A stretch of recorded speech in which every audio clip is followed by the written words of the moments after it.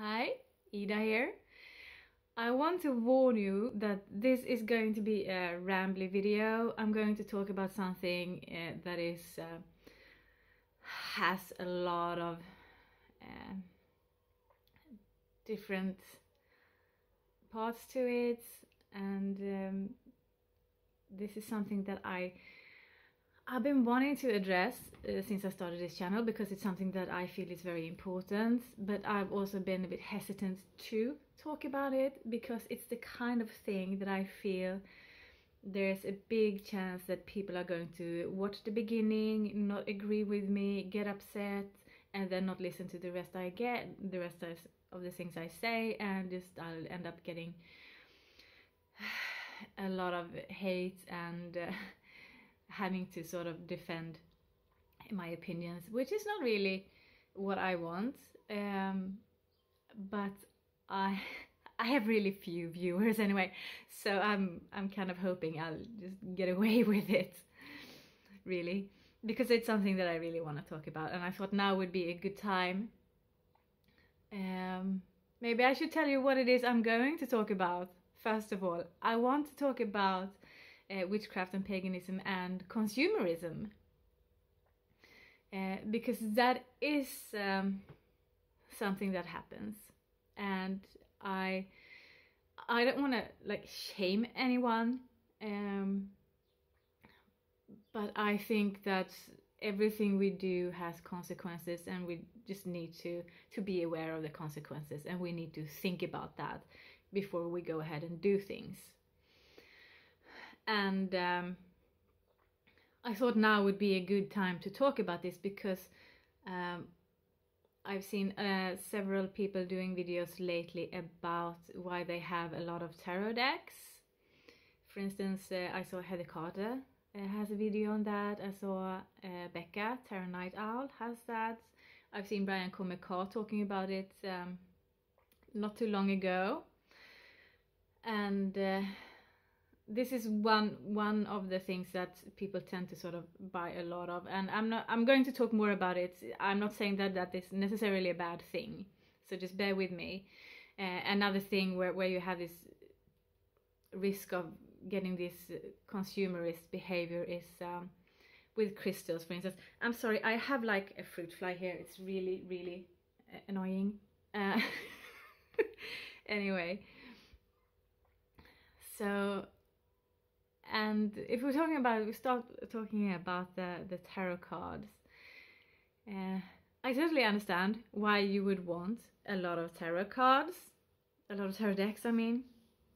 I absolutely agree with you in that they're all different and they have different things to say, and that it can be nice to support like artists by buying their things. And also I have 3 decks, and I don't see myself getting more, but that's not like, I could very much you know, be a person that becomes a deck collector, because I like art and I see a lot of decks out there, pictures of decks, and YouTubers showing off different decks, and there is so many really beautiful decks out there with absolutely lovely artwork that I would really love to have.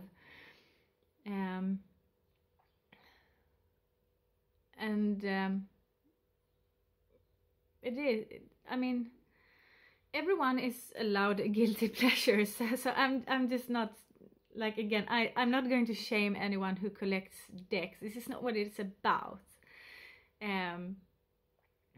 There are a lot of valid reasons for collecting decks. You know, they all have their different voice and all that I'm talking about. I'm not going to get into it because a lot of other people has made a lot of good arguments for that.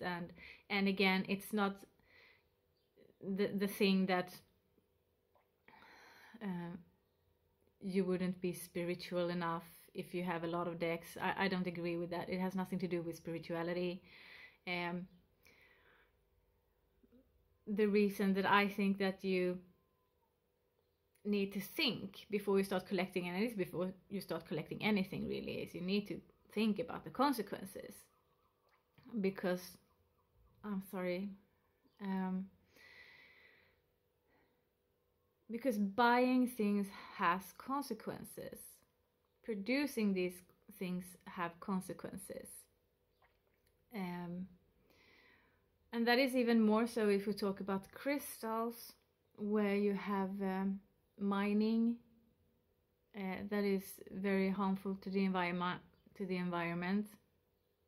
Because that's basically where I'm coming from here. I am very passionate about the environment, about preventing environmental destruction, about preventing climate change and so on, because I feel that is very important. We can't live really if we fuck this planet up too much, and we have to be mindful of that. And so we can't just go around and buy things all the time just because we want to, and especially things where like crystals, where the extraction methods may, you know, be very destructive to the environment. But also things like tarot decks,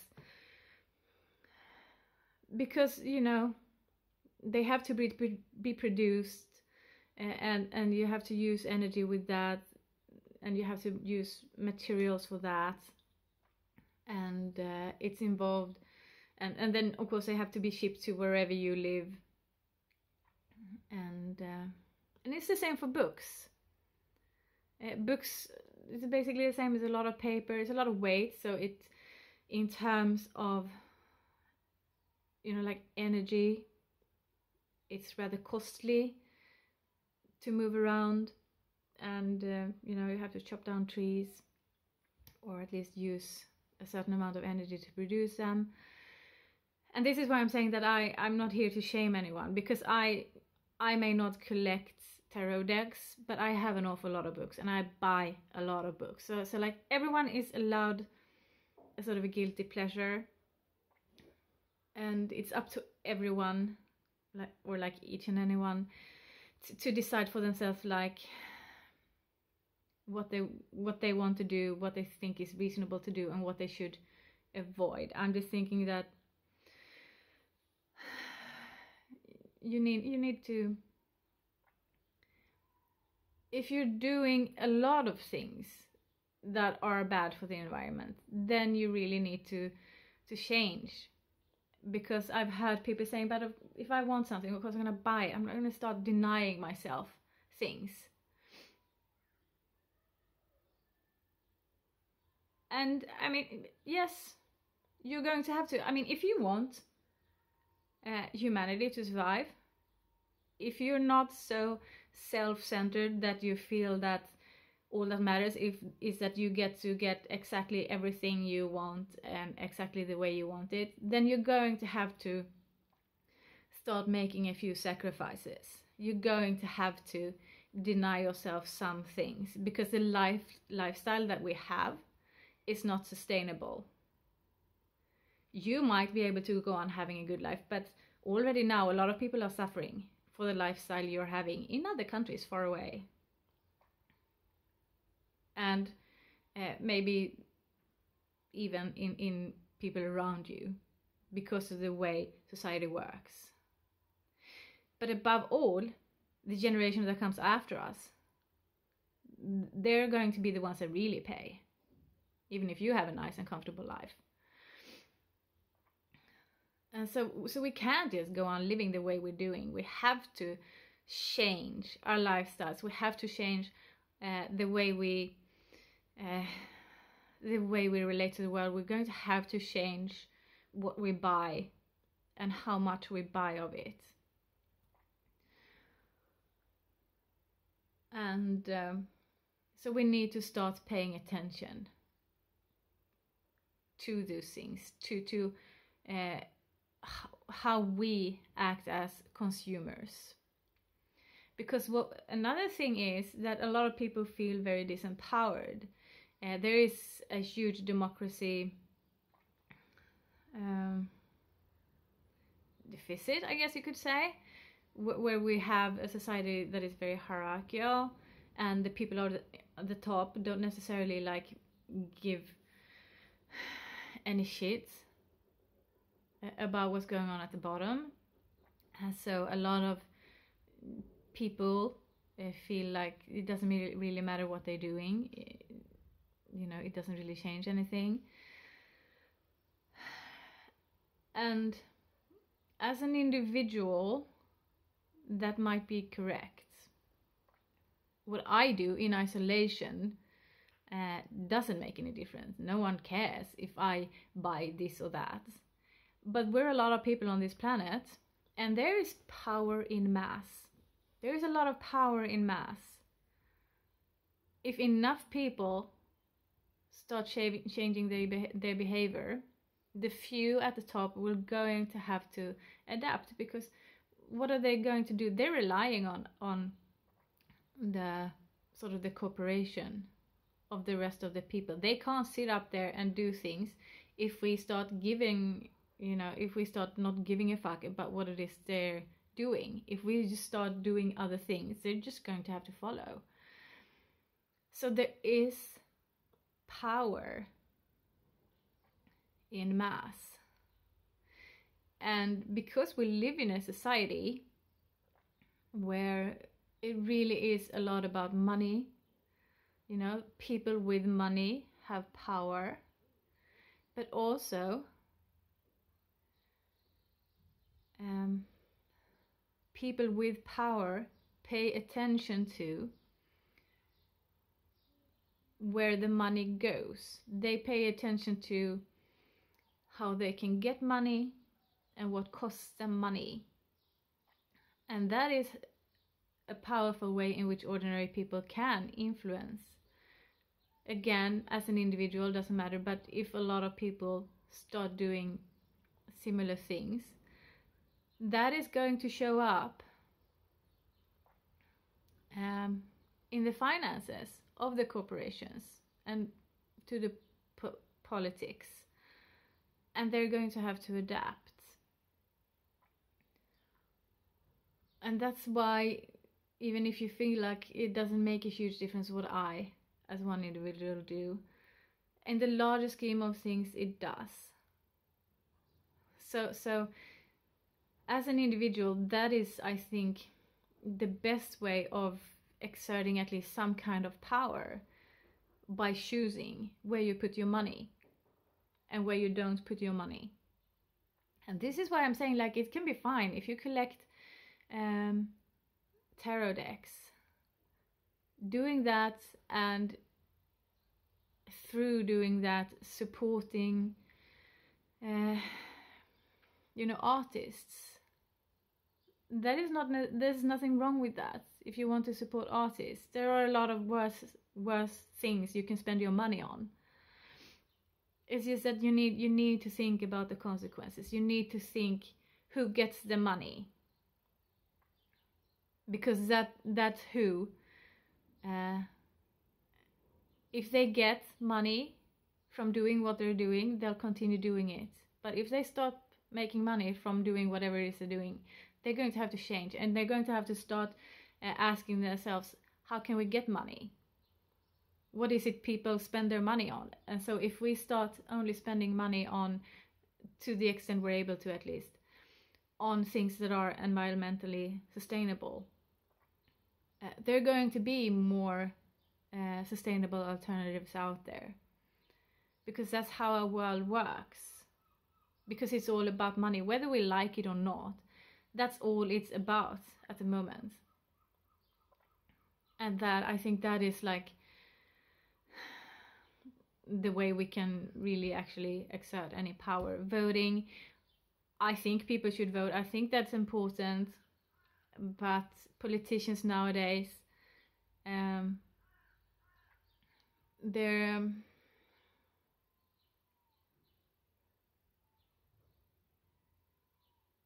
you know, like it's still about the money. because they're responsible of the budget, and there's in some countries there are very powerful lobbies that they're dependent on.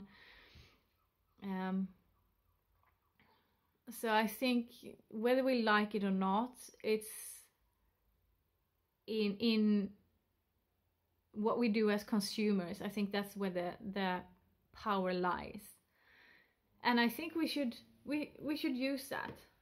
We should pay attention to that, because we need to start living in a more sustainable way if we want humanity to survive, if we want our children to get decent lives. We need to be more sustainable, and that means we need to change our consumer patterns so that they become more sustainable. And that means that we're going to have to make a few sacrifices. I'm not saying that we should all go back to the Stone Age. I'm not saying that we should go back to some kind of Soviet-style communism. I'm just saying that we need to pay attention to where we put our money, and not buy everything just because we want it, if we're privileged enough to be able to do that.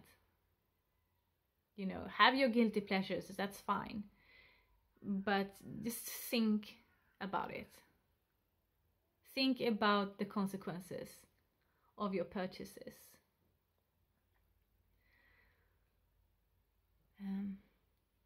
Yeah, I've been rambling for long enough now. I'm sure there are other things I should have said, but yeah, this is going to have to be enough. Please subscribe. Please don't hate me.